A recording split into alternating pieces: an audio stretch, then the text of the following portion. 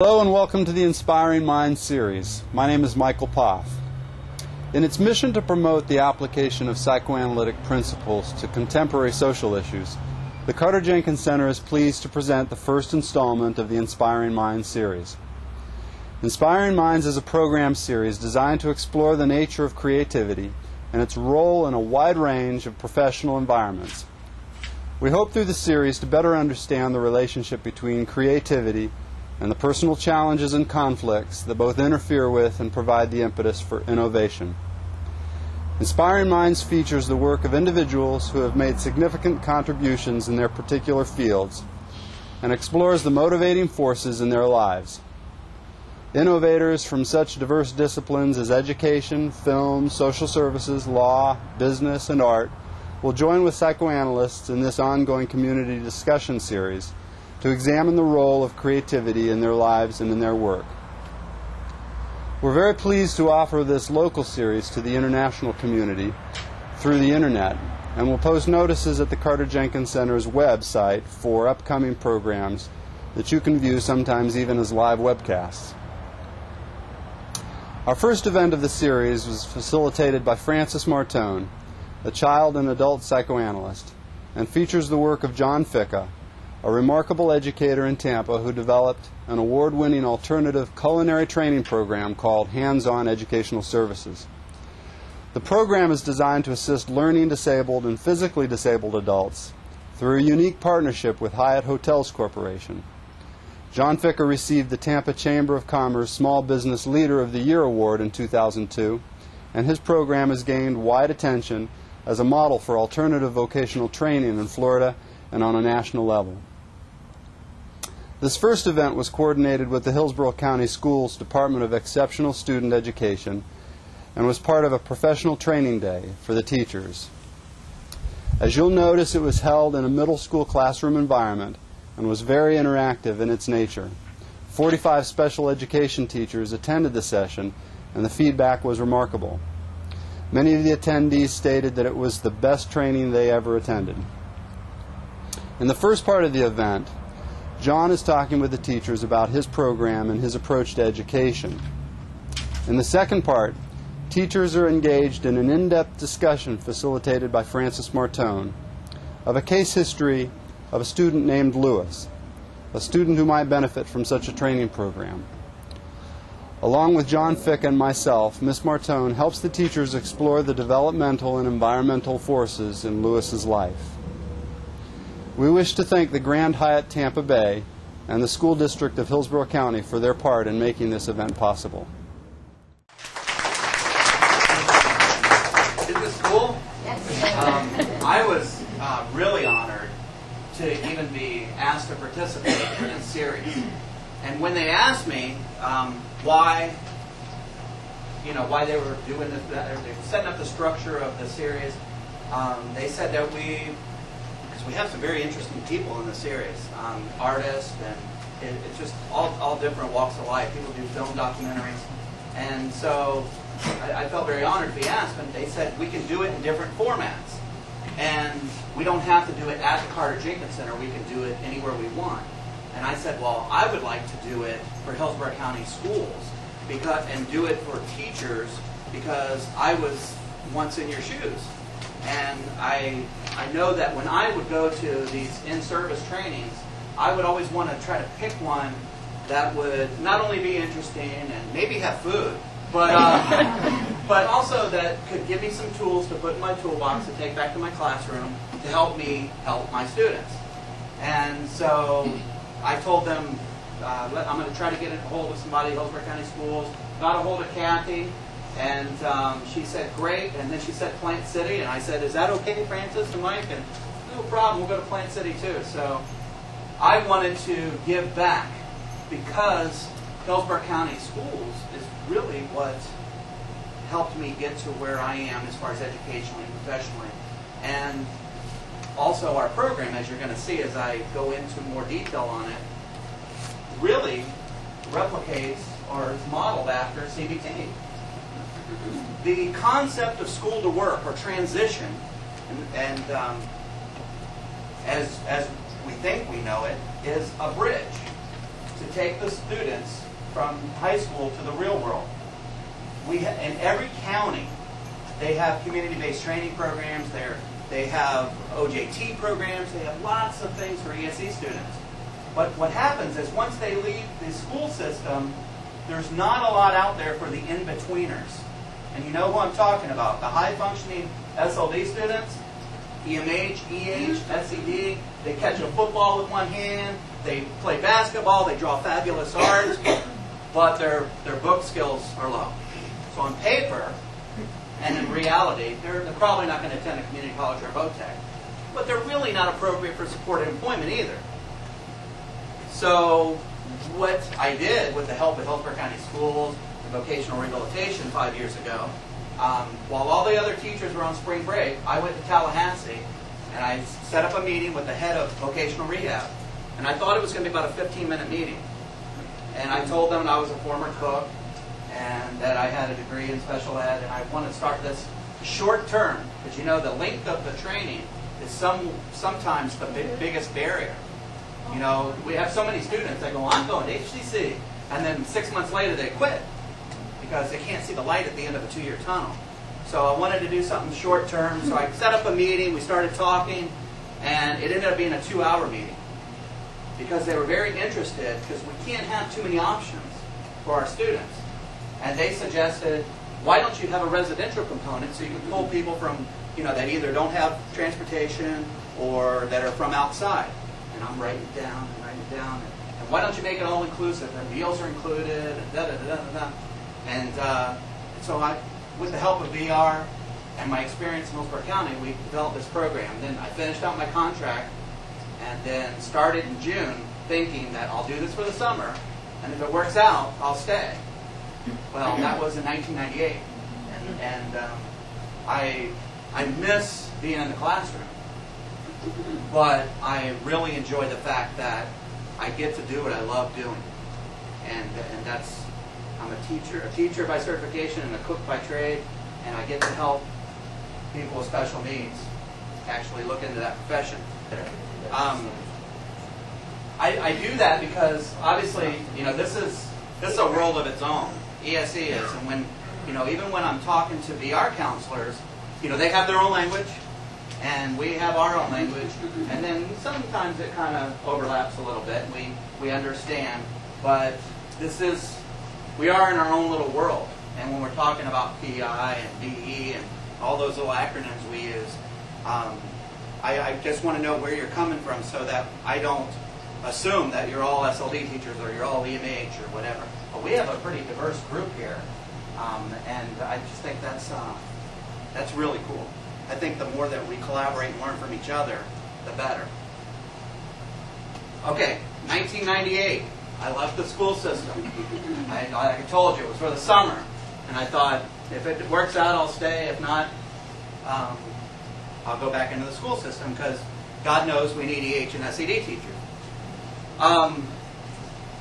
I met with the Hyatt before I met with vocational rehabilitation because I knew that CBT works if you have a good partner on the employer side and if the teacher or the monitor, supervisor, whoever, is also participating.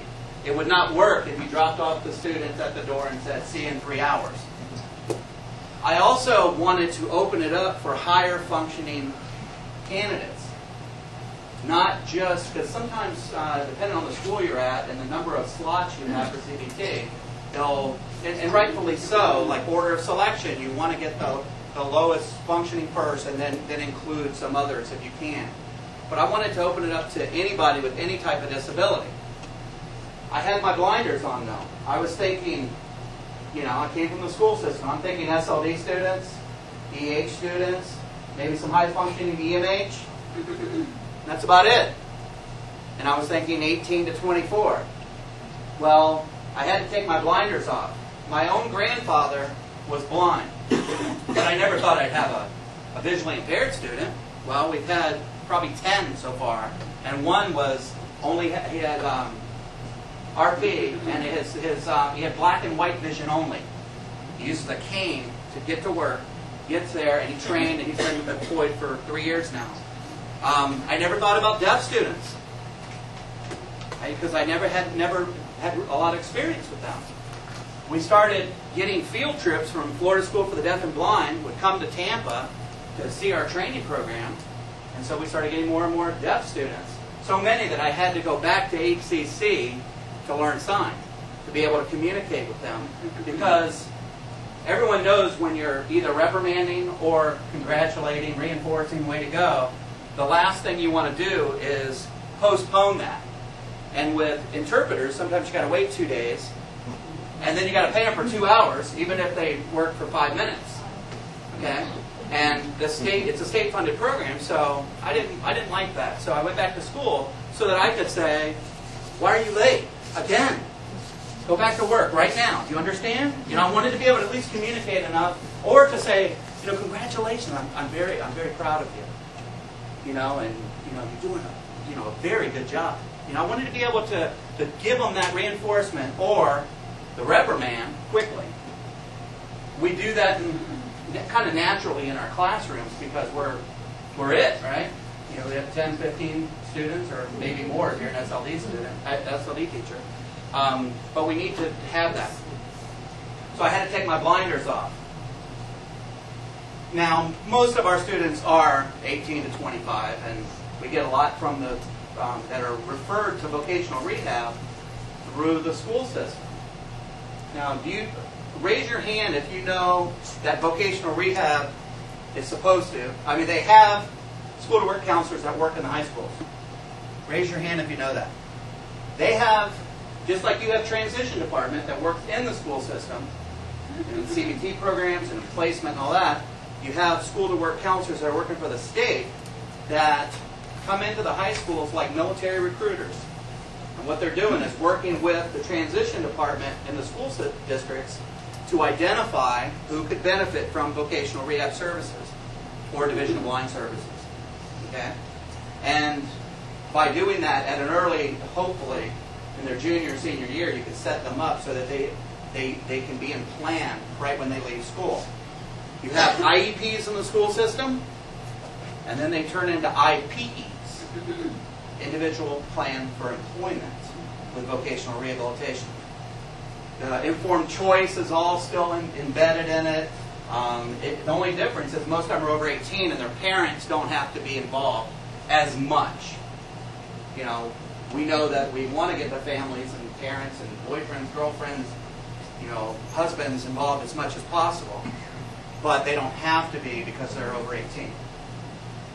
So, got with Hyatt.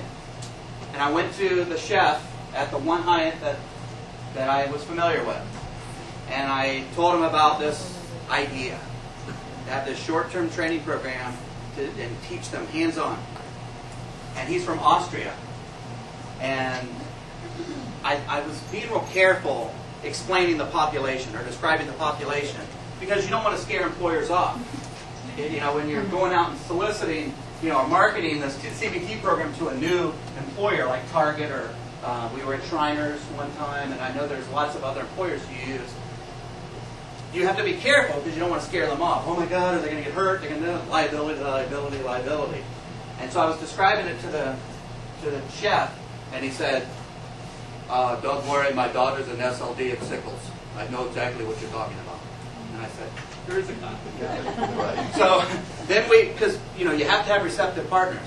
We went up to the general manager's office to get his blessing, and I was trying to dance around, disabled but higher functioning, how to describe it. He said, "Don't worry, my son was severely dyslexic all the way through school. He could have used something like this. When do you want to start?" And I said, "Well, do you have to get permission from the corporate office in Chicago or something?" He goes, "No, this is my damn hotel. I can do whatever I want. When do you want to start?" And so there again, I was like, there is a God, there is a God. And so we started in June with 2 students. And we haven't turned back. We haven't looked back. We expanded to the Hyatt downtown a year later. The following year, we expanded to the Hyatt Orlando. And this past year, we expanded to the Hyatt Regency Grand Cypress in Orlando, which is right by Lake Buena Vista. It's a 4-star property. It's incredible. And the reason I asked Hyatt first, and we're really fortunate to have them, is that they're at the top of the ladder. They're the Mac Daddy. I know that's old school, but you know, they've got new terms now. That's what I miss about hanging out with the EH kids, because they teach you all those what's hip, you know. I remember my first job was at 16th Street Middle School in St. Pete, and it was during the riots. Remember back in '95, I think they had the riots. Our school was right in that neighborhood, and I called up that morning, and you know there were buildings burning by our school. I said, "Are we having school today?"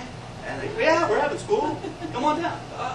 Is it safe?" I'm looking, I'm white. Oh my God, you know. But you know what? It was the best thing that we could have done, because if we just shut the neighborhood down, it would have lasted a lot longer. Instead, you know, we just acted like nothing was going on. In my classroom, we did a lot of processing. You know, hey, what really happened?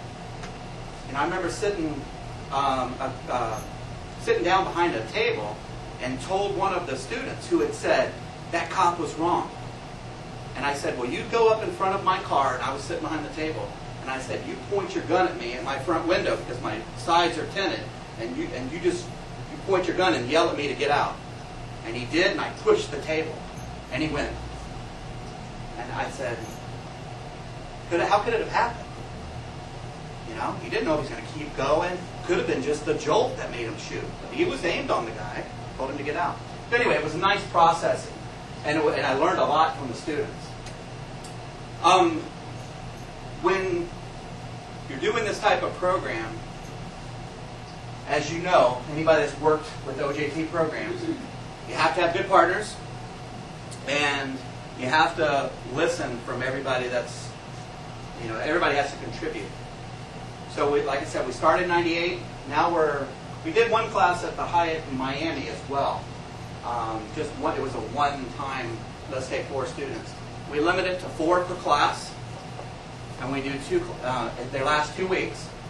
And so there will be 2 classes a month, so that's 8 people in Tampa a month. And then same thing in Orlando. So we can do about 16 people a month. Because we have a residential component, we actually put them up in a hotel. They have, their meals are provided, their transportation is provided. All they got to do is get to town. And even the local kids, I recommend to the VR counselors to put them up in the hotel as well, because a lot of them have never been away from home before. So they're able to work on their independent living skills, their confidence. I love it. Parents say, well, my son has a hard time getting up in the morning. I said, no, my program he won't. One time, maybe. Because I got some military time, too. So I go to the drill sergeant every once in a while. But it's reality to the max. They have to get up on their own. We do have some rules. They have a curfew every night at 10 o'clock. It's not, I'd say it's not prison, but you're not going to have so much fun you're going to get in trouble.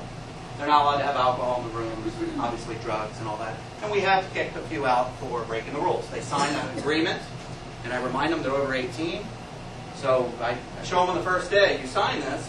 The girls aren't allowed in the boys' room, boys aren't allowed in the girls' room. Okay? You know, we come up with these rules for a reason, because we want you to be focused on the training. But it's really neat that when they get there, they're kind of nervous. They get a roommate, by the way, and that's always guys in one room and girls in another. And when they're going through the program, they're responsible for getting up on their own. We teach them how to get in the van and go to work. They clock in and out. And the cool part is Hyatt decided to pay them.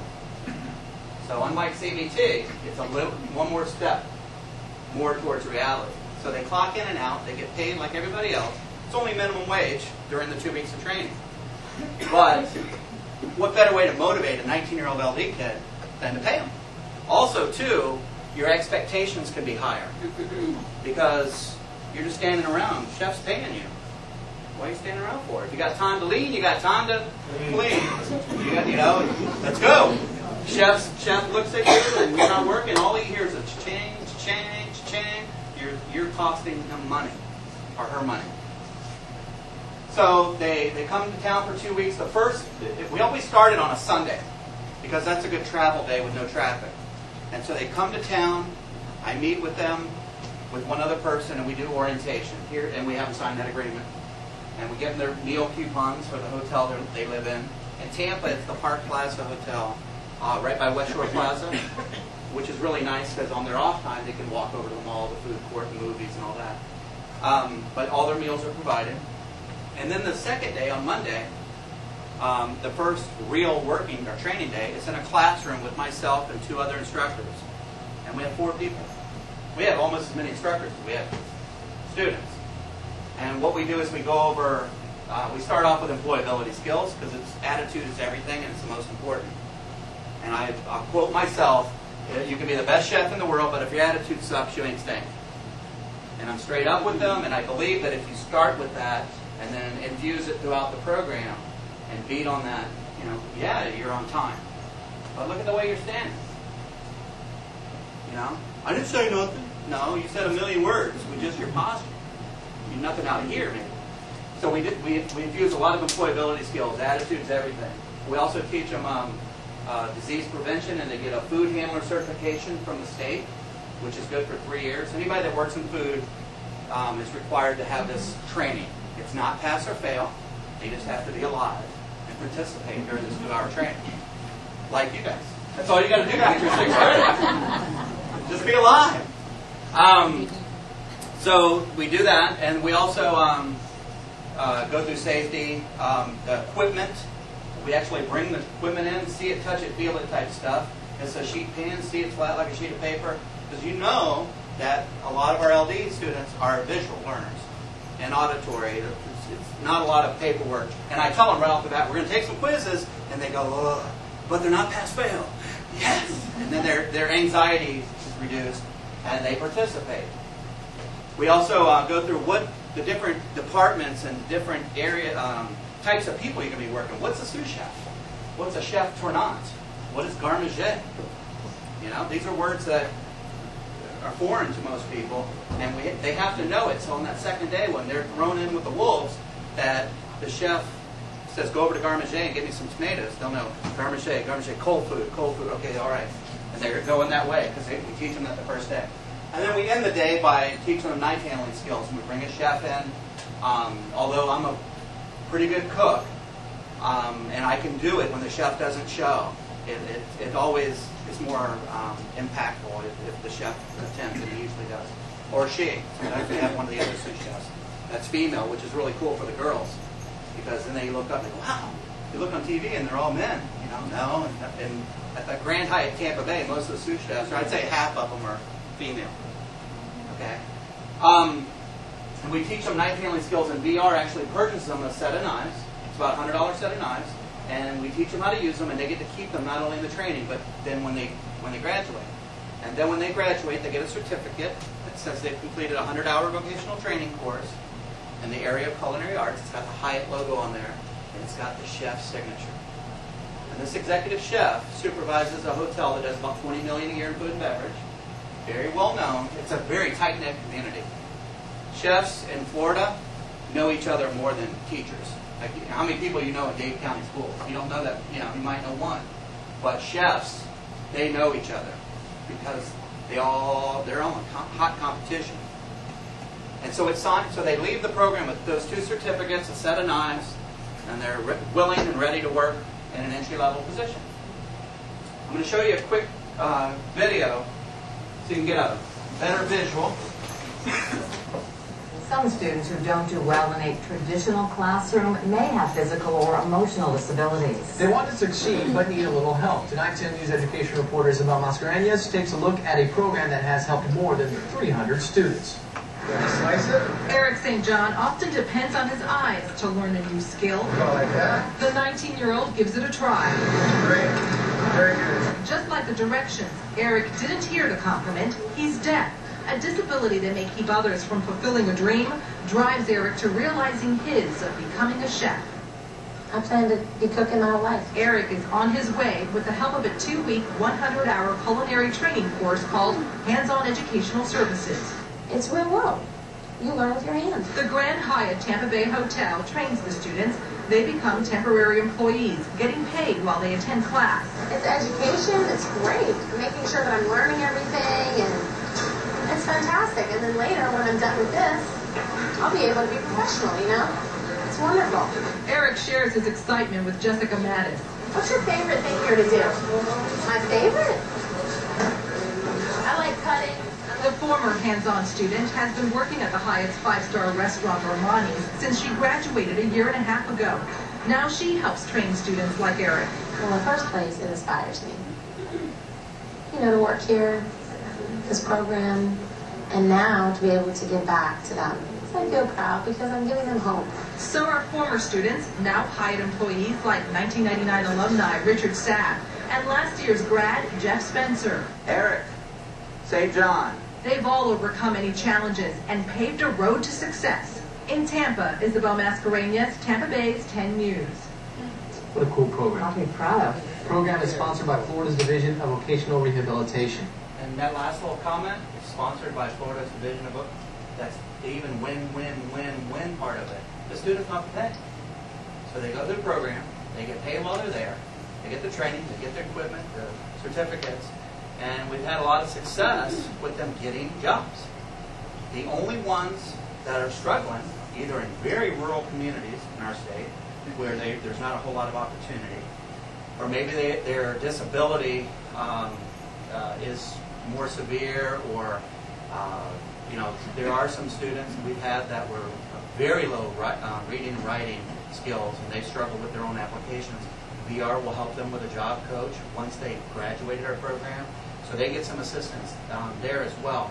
The one young man that you saw chopping, he was an SLD student from Pinellas County, and he graduated about 2 years ago, and he's been working there ever since. The Hyatt's not obligated to hire any of our graduates, but it's a 2-week working interview. And I tell them all that if they have an opening, they might be looking at you. They've hired about 25 of our graduates over a 5-year period. And at the Grand Hyatt, I think there's about 7 or 8 still working there. One was in our second class. He was an SLD student from Hernando County on Ritalin, came to the program. He was working in sheet metal part-time up there. And he came to our program. The Hyatt saw his potential because, ADHD, if I could write a book about ADHD, I'd call it deficit to asset. Because in school it's a deficit because you need to sit down and be quiet. Well, it's hard for ADHD kids to do that. But on the job, here's James at work. Okay, finished with that, chef. What else you want me to do? The chef's going, oh, go get me 2 more just like him. Because he wants to keep going. Okay? We've had, obviously, Jessica is deaf, and she's been working there a year and a half, and so our trainees become teachers. That is really cool. And because they work for Hyatt, I get to keep an eye on them. So I get to ask the supervisors how they're doing, and I get to, almost like job coaching, but it's because I develop a longer-term relationship with them. Jessica, after she graduated, was working full-time at night in Armani's, which is the 4-star Italian restaurant at the top, and she kept bugging me. You got any work for me to do in your office? I'm bored during the day. And so finally I gave her one mail-out project, and that was a year and a half ago, and she's been an employee of ours for a year and a half now. Part-time. She's got keys to our office. She has a box. She's has her mom's picture. She's got it all on the desk, and she comes in at night or whenever she wants to, and whatever's in her box she takes care of. If people need applications or whatever, I say, no problem. And I write their name and address down, stick it in her box. She knows what to do. She helps with the graduations, and especially when we have deaf classes, where we have deaf students, she comes in and she'll take the day off of work of her full-time job and come in and work with us. And who better to explain, than a graduate program, right?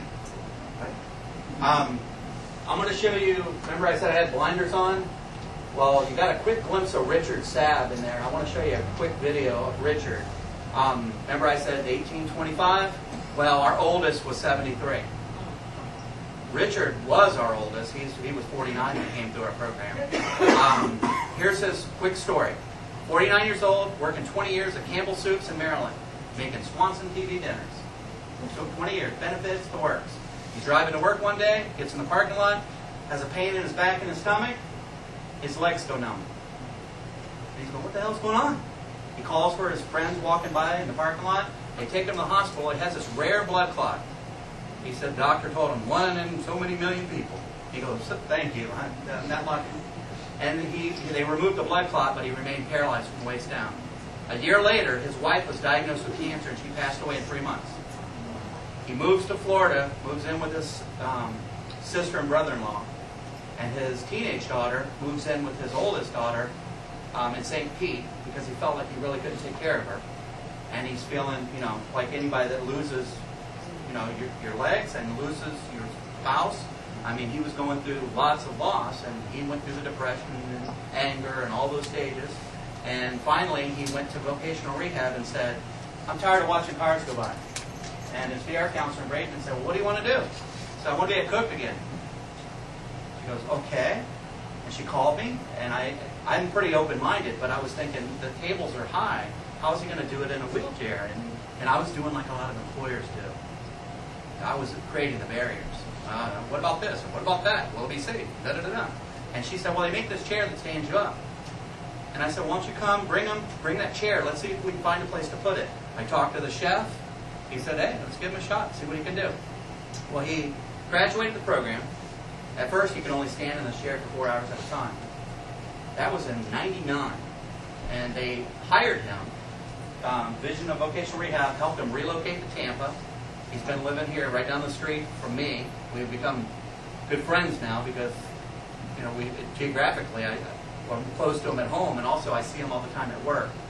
Well, his story got back to somebody in Atlanta who works for the federal government that funds these programs, and she's in a wheelchair. And she had met Richard. And she contacted Georgia Tech University because Georgia Tech got a grant to do case studies, documentaries, to use for training throughout the country, to get VR counselors to think outside the box. And so this is just a small little clip, like a 2.5-minute clip of that documentary, but the official or formal one is 10.5 minutes long, and they're pitching it now to PBS and to Oprah and all these other national shows. Talk about inspirational. Richard inspires not only the people, you know, his family and friends and stuff, he inspires people he works with.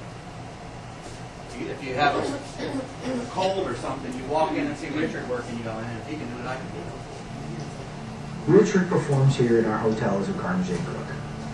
Basically, he works within the garde department, which is primarily cold food prep. Richard does a lot of the prep work for many of the daily recipes that happen day in and day out, as well as the banquets that we have. When I first approached the chef about Richard... I'm really not that heavy. Any questions? Let's give him a chance. Let's see what he can do.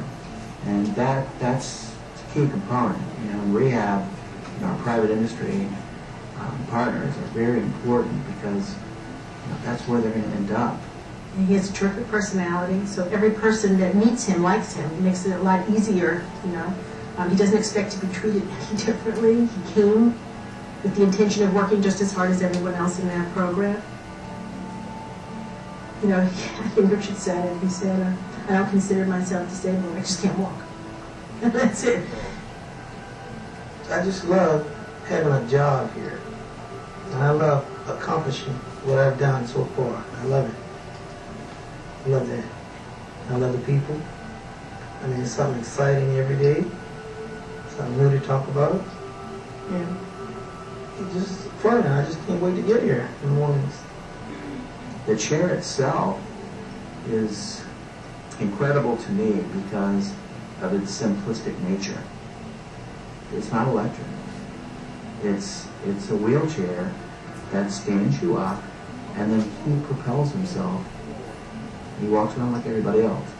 So what it did is it removed that barrier. We have several employee recognition programs, and one of them is the All-Star Team. And Richard was a real no-brainer when it came to nominating him for the All-Star Team in June of 2000. His recognition was for what he accomplishes as an employee, just like anybody else. Whether it's showing up to work on time and coming in with a good attitude and doing a good job and exemplifying the teamwork and the spirit that we want with all our... I wanted just to back up just for a second to show you something.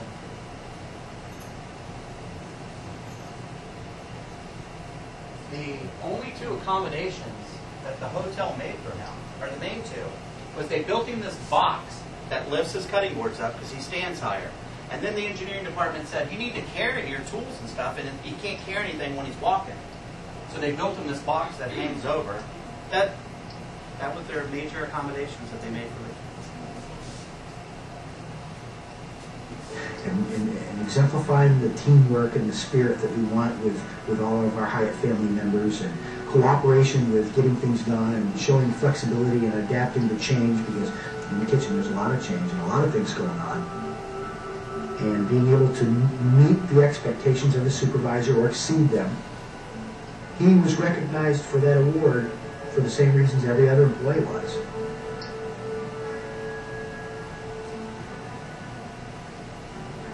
If you're in a position where you're disabled, a lot of people just give up. But if you keep a positive attitude and a positive emotion, you keep that, just go ahead on and use your head. Think. Be positive. Don't never think negative. So that's what I would tell everybody. Just like that. I would tell them that. Be a positive person.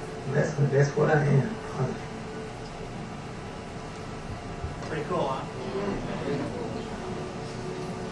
And the comprehensive case study or the documentary they did is 10.5 minutes long, and then it goes more into detail about the chair, the manufacturer, because they're using it for training throughout the country. But hopefully they'll get it up on PBS too. And I wanted to show that because the title of the Carter-Jenkins Center series is Inspiring Minds. And we're all inspired by people like Richard. We're inspired by teachers, special teachers we had maybe, or a family member, or a spouse. Somebody encouraged all of us to be where we're at.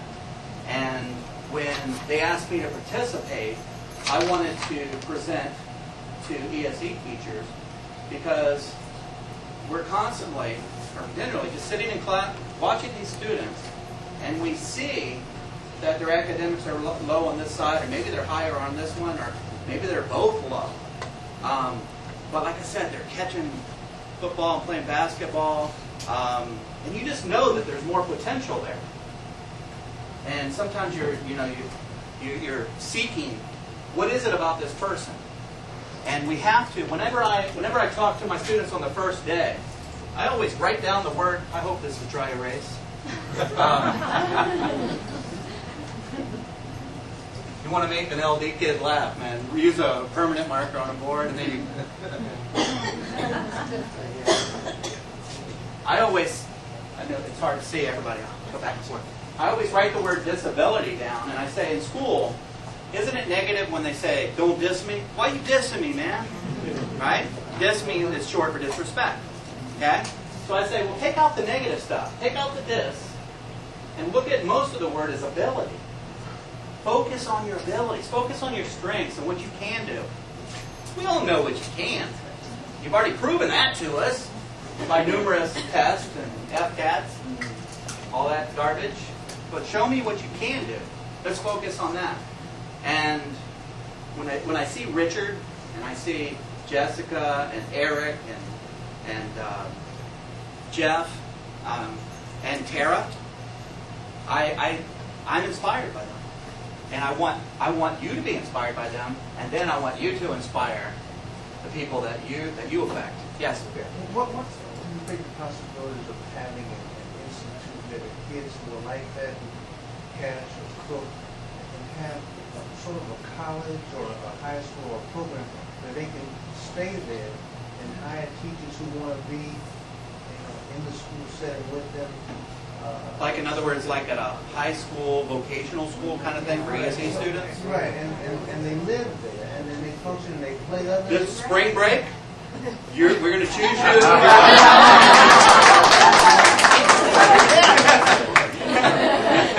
Just like I did back in '95, this time it's your turn. Okay, because we have kids at our school that I invited the high school coach at Milton to come up. This kid...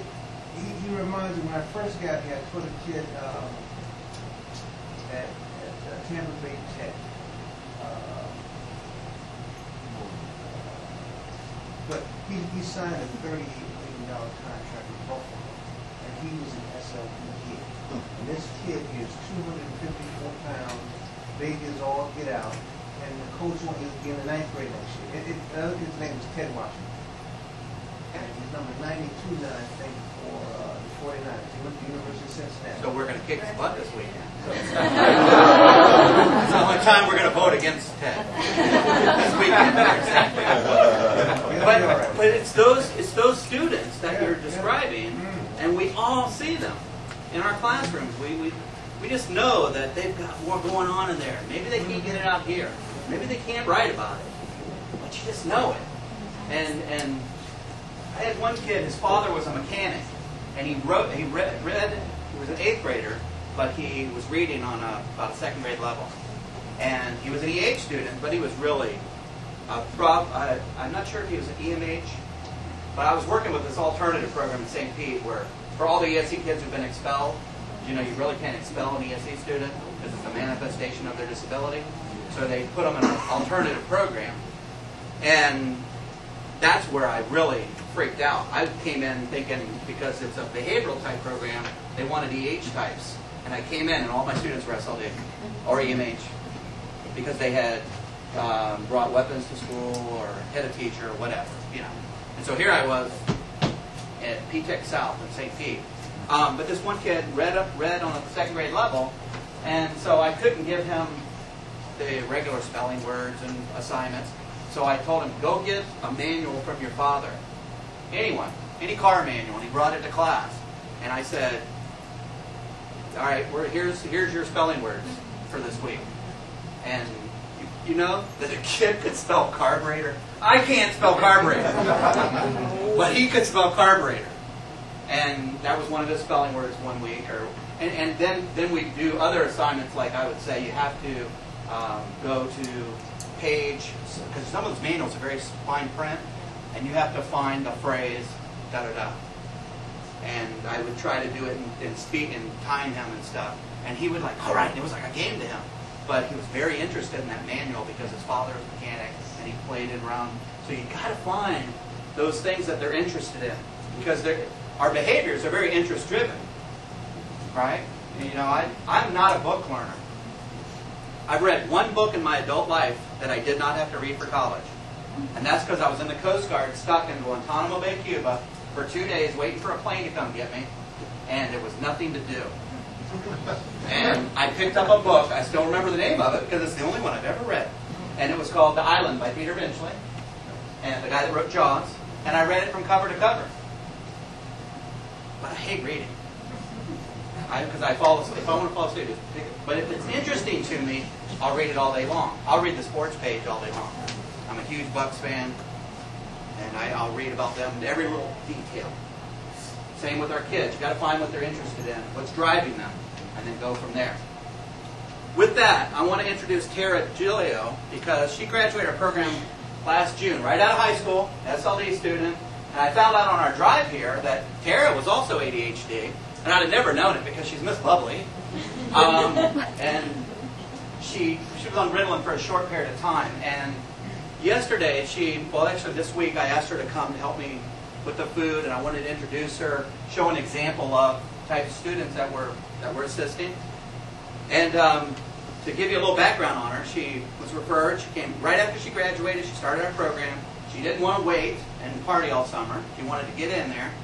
She graduated our program. The Hyatt had a part-time job opening. Now, she had been in CBT up in Pasco County and had worked at a couple locations. And at first non-paid, and then she started getting paid. And her last job was at cash and carrying, and she knew she wanted to be in the food, but she was their best cleaner. And so what do bad managers do? They don't promote their best dishwasher or best cleaner, because if I do, then who's going to do what they've been doing? They're always on time, they always do whatever. So she went around the whole store and kept the place looking nice. So they didn't give her much opportunity, even though you were there how long? Almost a year. She came to our program, she graduated, did a good job, caught Hyatt's eye, and the sous chef at this one restaurant said, I have a part-time position, I'd really like to offer her a job. And Tara took it. She talked to me first, and we talked about the possibilities, because, you know, she could work full-time, and she wanted full-time with benefits. But I told her, this could be your foot in the door with a 4-star hotel. Well, I think you were part-time, 6 months? And then they moved her into full-time. So for the last year, she has benefits. Here's how good their benefits are at Hyatt. For an entire family, your out-of-pocket for health insurance is $92 a month. Out-of-pocket. When I was in Hillsborough County Schools, it was like $270 or something. 600. Oh, gosh. Well, we won't go there because you're all going to get depressed. But she's got what's it, Dr. Leonard? Dr. Leonard? We have come and get her now. She said, piss off.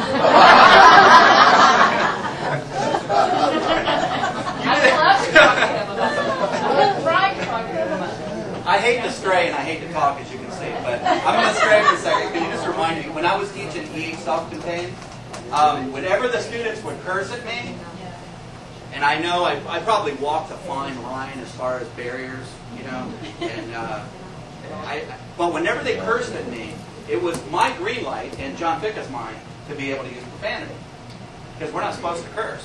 So when a person would say pissed off, or sometimes they would say F you or whatever, right? As soon as they would say it, I'd go, did she just say fuck you? Did you hear that? Because I thought I heard fuck you. I heard fuck you. She's in big trouble. Did anybody hear her say fuck you? And the kids would start laughing, and then she'd start laughing, and then suddenly, because that wasn't why she said it, to get everybody to laugh. She wanted the attention of everybody. She wanted everybody to say, ooh.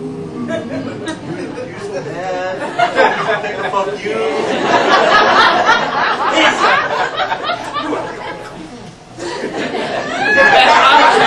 Back when I was there was death. That's way old. But anyway, back to Tara, who has never said that.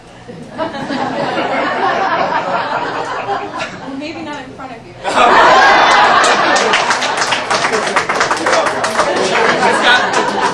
She's got those situational social skills. But what was really cool is when she said, yeah, I'll go. She doesn't have to work till 2 today, so I told her boss that we might be a couple minutes late. And they said fine. It doesn't matter, I'll be there until 12 tonight. Oh, yeah. So I thought it was cool that she was going to come, and I wanted her to just say a few words, and that way when we open for questions, you can ask her questions too.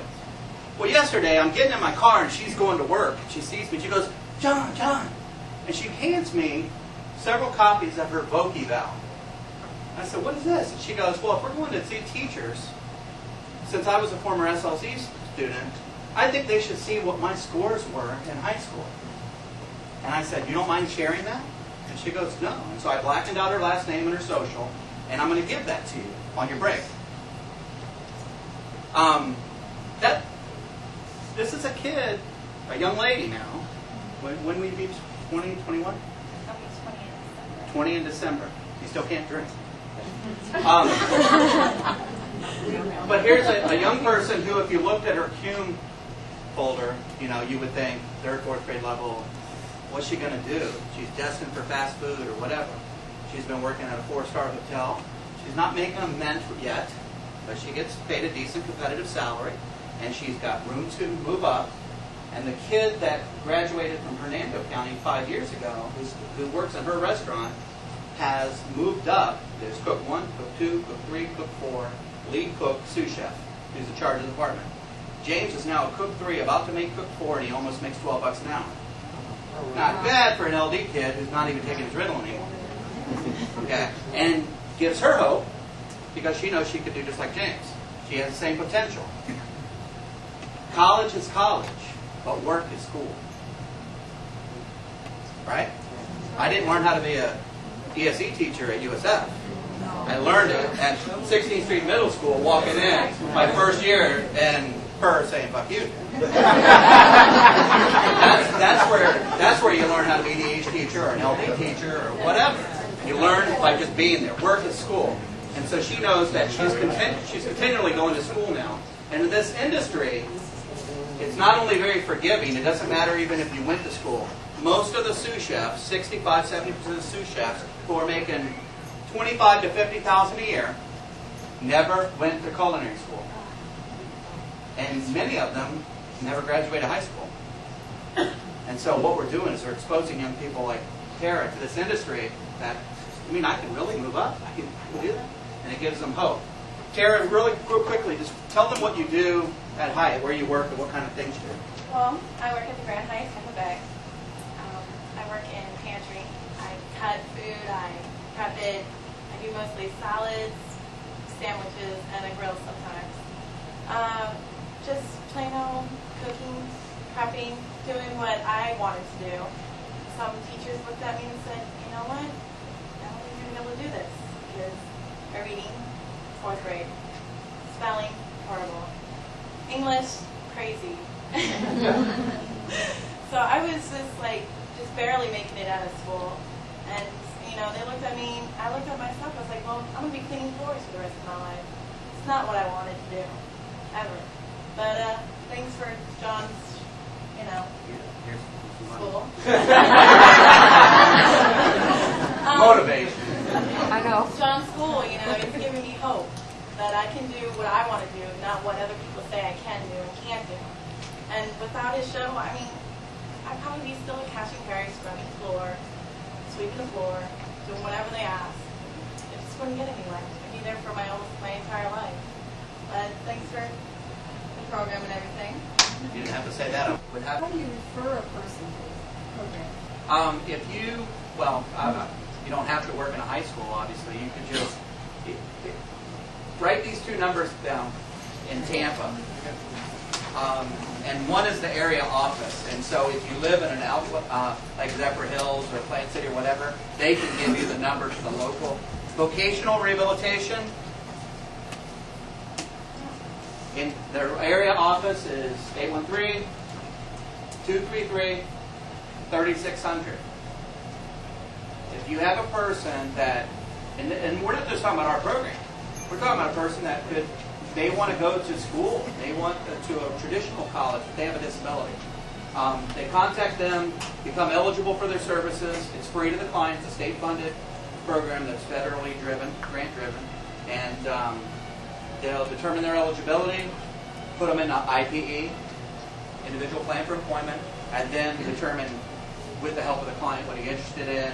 And they'll send them out for psych evals, work evals. They'll send them to counseling if they need mental health counseling. They'll pay for medications.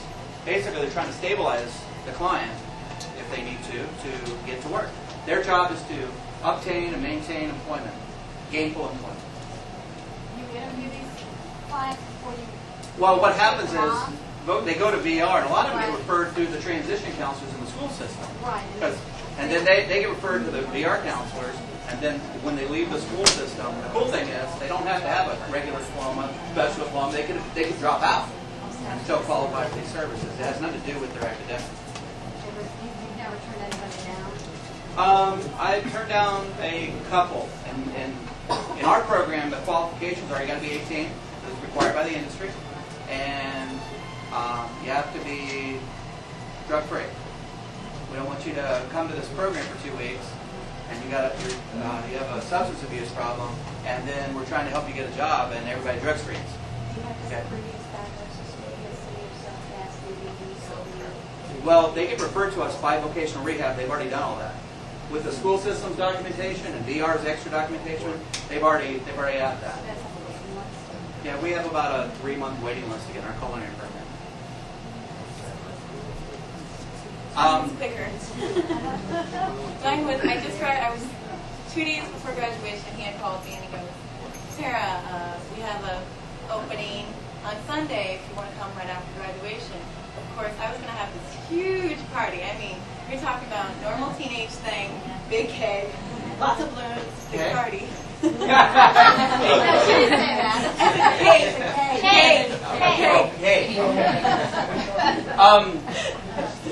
I made black and white copies because I didn't have enough color ones. This is one of the items I'm going to give you on your break to look over and you can take home. This was done by Virginia Commonwealth University, VCU, out of Richmond, Virginia. They found out about our program, And they had a Dr. Brian McMahon came to town, did a case study, and this is a picture of Tara on the top here. And they were choosing 25 of the top employers in the country that are working with people with disabilities. And these case studies are going to all the major chamber of commerces all over the country.